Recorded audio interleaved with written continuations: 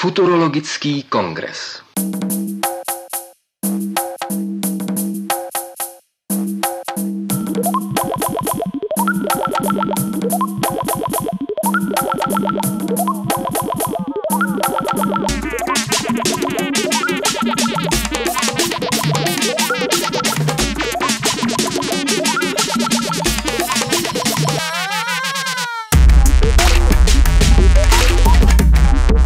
To bolo strašná dlhá cesta, ktorá začala v Charkove na Ukrajine. Nejakú dobu som žil na Slovensku. Prišiel som do Bratislavy študovať žurnalistiku ako zahraničný študent, pretože som získal vládne štipendium a posledných asi 4 roky tu. Je pravda, že jsem se leckdy zejména ze svých dřívějších cest vracíval domů s úzkostí a vyhlížel z okna zemi, zda nepřipomíná pečený brambor. Proto jsem se také příliš nebránil, jen jsem poznamenal, že futurologii nerozumím. Mně se právě na něm nejvíc líbí, že je mimo žánry, že těžko hledat nějaké referenční body, nějaké odkazy na něco. Samozřejmě je to elektronická hudba, je to hip-hop, je to experiment, avantgarda trošku, ale nějaký konkrétní žánry těžko hledat.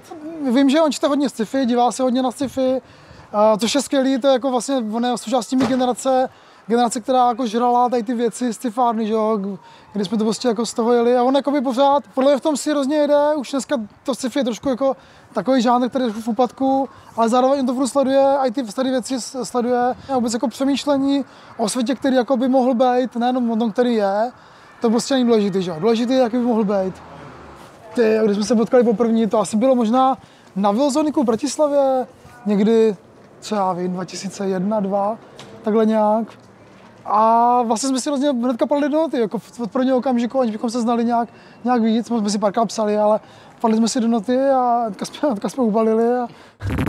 Jasně, že jsem spálil kila kanže, jasně, že jsem spálil kila kanže, by si sa z toho dosral, jasně, že jsem spálil kila kanže, Kde som ti nepodpálil Mike. Čo je v tom? Reprák, ty vole. Aha. 50 kilo. Okay. Teďka jsme, ty vole, vybaluju tady krámy v mém novém studiu. Tady pojede subbas.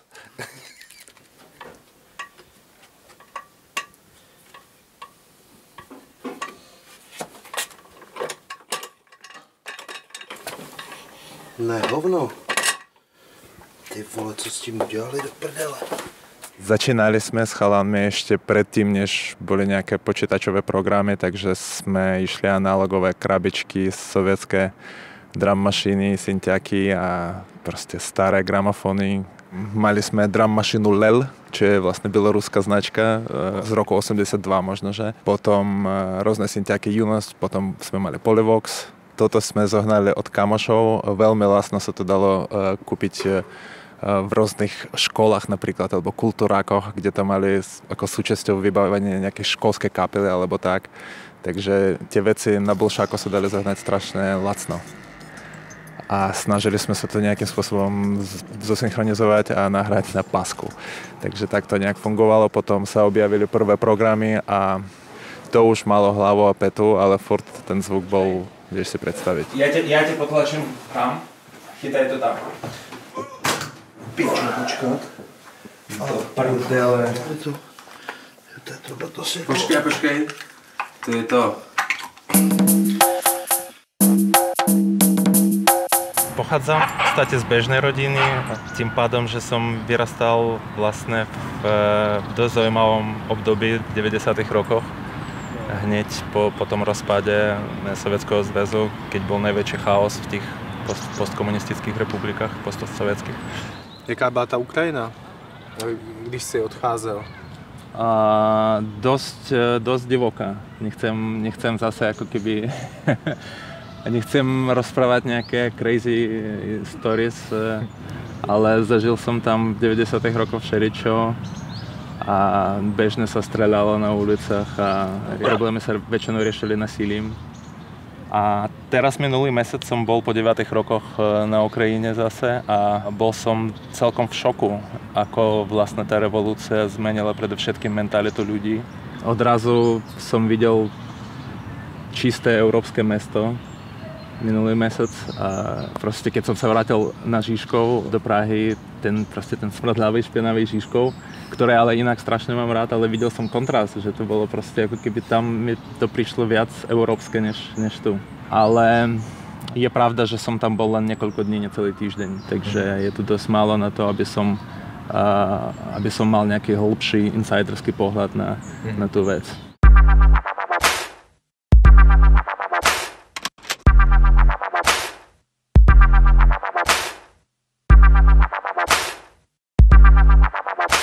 Brází takový spodní vody, který se mi líbí a v tom vidím to jako sounáležitost toho Tundry tehdy a Tundry teď. Ale my jsme rámcově byli multižánroví už dřív, jako tím, když jsme se jako dovolili vydávat VVčka hned na začátku, který tam k nám úplně nezapadaly. I pár jiných věcí, tak jako je pravda, že v poslední době se to trošku víc jako eskaluje, ta multižánrovost, protože nám čím dál tím míň přestává jako připadat, že je důležitý ctít ty žánry, takže ten label je v procesu, ale rozhodně tam není nějaký jako jasný předěl, takže srát na to.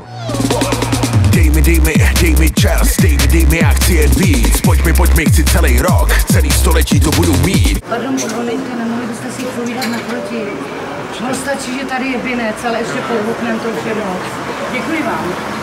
Jak známo, dělí se dnes vědci na stacionární a cestující. Stacionární provádějí různé výzkumy stejně jako kdysi, kdežto cestující se účastní všech možných mezinárodních konferencí a kongresů. Pro mě je výjimečný v tom, jak dokáže instrumentální hudbou, samozřejmě používá samply hlasů nebo nějaký řeči, ale jak dokáže vyprávět nějaký příběh a jak dokáže předávat nějaký názor. Já si myslím, že proto jsem říkala radikál, protože si myslím, že i on, i když jsem ho neznala osobně, tak jsem si říkala, že jako možná bude radikální i v běžném životě. Prostě je na tom vidět, že žije nějakým jako trošku jiným způsobem, uvažuje trošku jiným způsobem, že to na té hudbě slyší. Jsi rovně? It's a kukla, man. Normálně. Je to kukla. Ty budeš, kámo, OG totálně.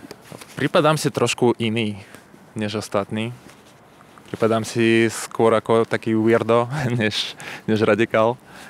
Ale môže byť, áno, občas mám príliš pre niektorých ľudí možno radikálne názory.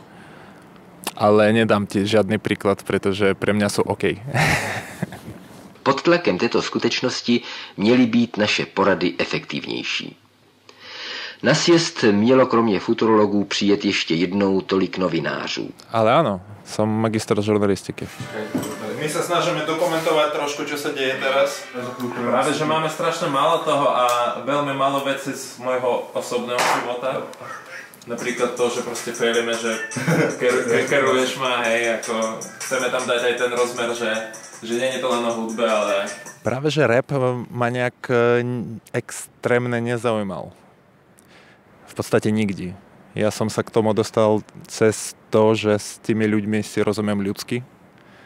A niekoľko rokov som žil v Trnave, čo je vlastne na Slovensku taká, jak by som povedal, ako keby centrum vedomého prístupu k rapu a k hip-hopovej vlastne kultúre celkovo.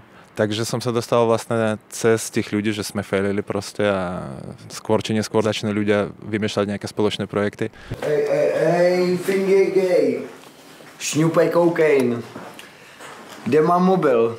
Mámo, řekni mi, kde mám mobil. Kasa. Na 100% vím, že ho máš tady, čum. Kasa. Vždycky ví, kde mám mobil.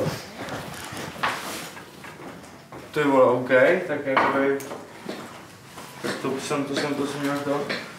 Ne, jakoby pro kameru Dominikovi tady zase kurva prostě zvodil telefon třeba v 9 ráno. A já jsem ho netípal. Vůbec netípal. Tady jsem měl na stole. Tam byl taky sám. Fakt? Tam byl, jsem tě viděl z kapsy a jsem na stůl. Aha. Mámo, pojedu ven bez mobilu. Zavolej svoju mámu. Zavolej svého tatu. Zavolej svoju segru. Jednou přihozuje na vesnicu. Piju vyjebanou slivovicu. Ujebu korbel na tu Plzínku. Hele, já jsem vlastně říkal, že Karaoke Tundra je vizionář, který vidí pár let dopředu, takže on možná není nomád jenom geografický, ale je i nomád prostě v čase.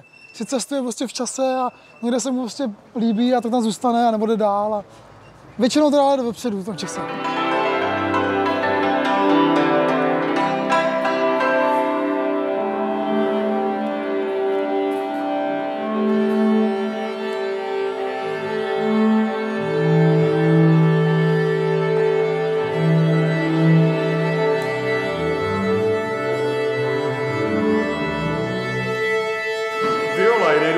Nástroj v celé cymbálovce.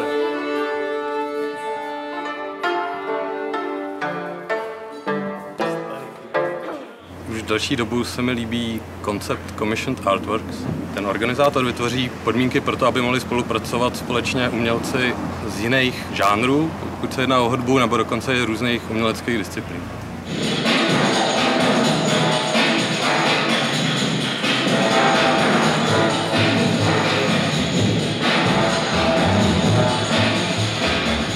Ten jakoby feeling toho folkloru je schovaný v rytmu, který vychází z různých točivých tanců, který je hraný tím, že jako taháš smyčcem, ale ten rytmus není ostrý, že by se jako brnkal nebo to sekal, ale je v rychle, dáme nějaký točivý. Jo, naladíme se. Viktor dělá hip-hop, kde je pevný beat, stálý tempo, vlastně dělá si to většinou sám tu hudbu, kdežto Kyčera a vlastně ty jejich písně valašský jsou, co se tempa týče, velice rozevlátý, reagují na sebe, jsou hodně zvyklí improvizovat.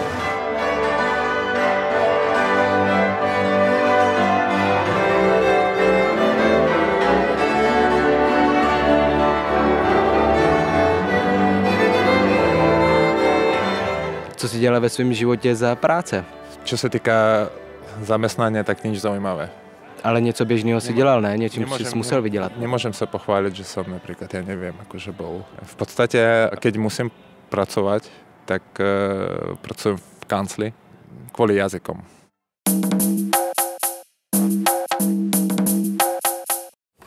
Klasický Karaoke Tundra bicí. No, je tam vždycky nějaká taková jako potutelná story, že jo.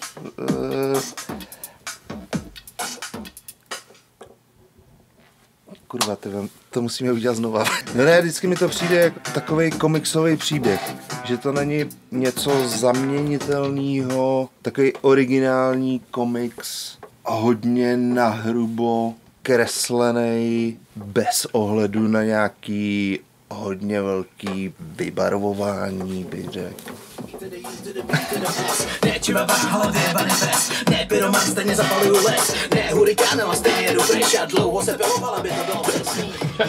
Chcem to odohrať a vypadnout do piče od toho. Plus minus 5 minut. Takže musíš mít problém. Včera poprvé jsou věci po zvajky. Co jako už? Jasně. Jdete na to. Můžu si to tam vzít sebou? Tak teď jako 4 hodiny pauza.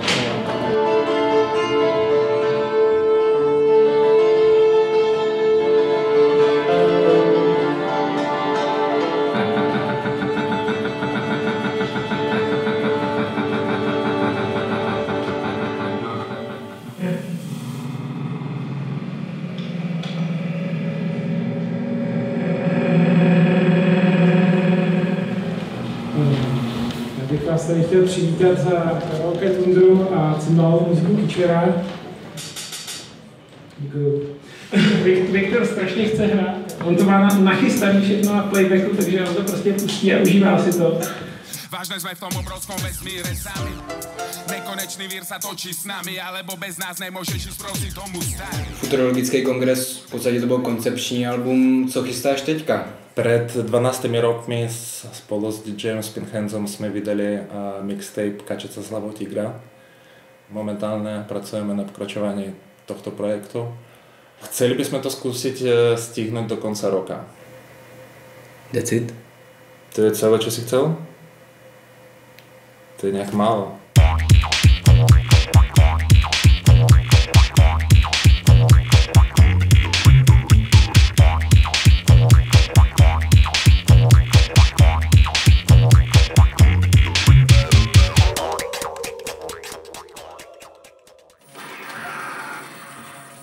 Niečo sa tam deje. No, tohle to musíme zprovoznit. Kámo, niečo sa tam deje. Kámo, niečo sa tam deje, akorát bliká obrazovka. To je nějaký demo, vole. Metal Slug, ty vole.